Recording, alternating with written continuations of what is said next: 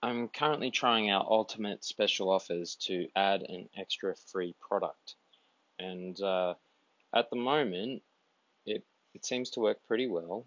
When we go to this booking page and we add the product, unfortunately, I don't know how to advertise that they should get a free product here because that would be great to actually show that up there.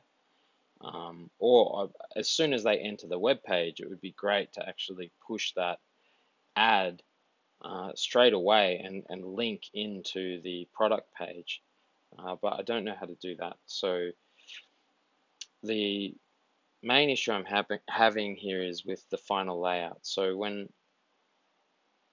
it sends the ad, we add it to the cart.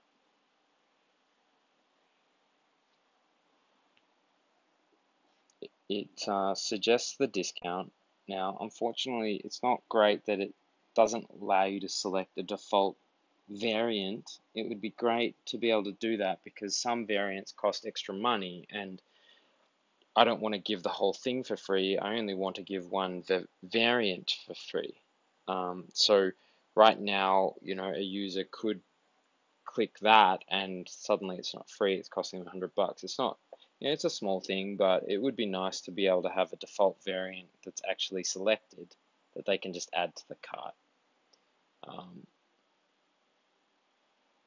And so once we've actually added it to the cart, it's great that the total looks right, but the problem is that it's not really paying attention to our layout with this theme. It's not really working very nicely. I don't know what the hell that means as a customer. It says subtotal, the alignment here is messed up. I would much I don't really know why that's happening, but the text positioning is just incorrect, and it's not very clear what the person's paying. It even looks like they might pay $150 at some point. I know this isn't going to happen when they finally check out, but this is a very nasty looking subtotal, and it would be great if we could get that fixed.